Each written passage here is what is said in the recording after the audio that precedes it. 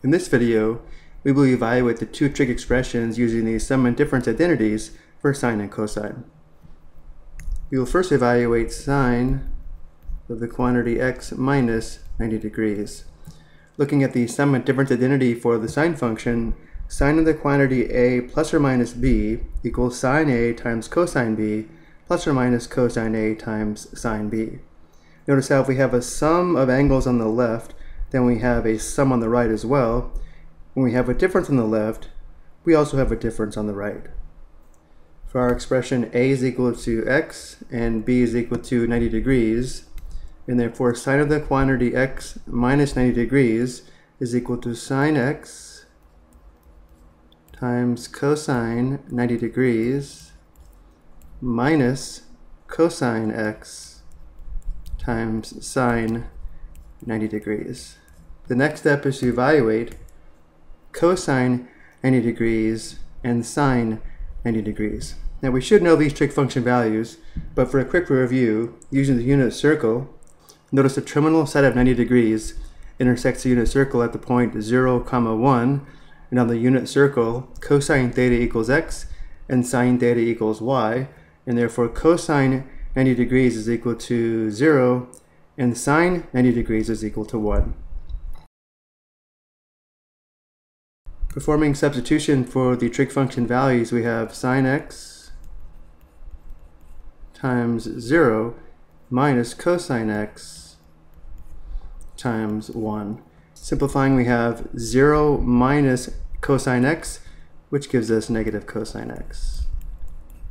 Sine of the quantity x minus 90 degrees is equal to negative cosine x. And now let's evaluate cosine of the quantity 180 degrees plus x. Cosine of the quantity a plus or minus b equals cosine a times cosine b minus plus sine a times sine b. Notice for the sum of difference identity for the cosine function, if we have a sum of two angles on the left, then we have a difference on the right. If we have a difference of two angles, we have a sum on the right. And for our expression a equals 180 degrees, b equals x, and because we have a sum of two angles, we will have a difference on the right. Cosine of the quantity 180 degrees plus x equals cosine 180 degrees times cosine x minus sine 180 degrees times sine x. And now we evaluate cosine and sine of 180 degrees.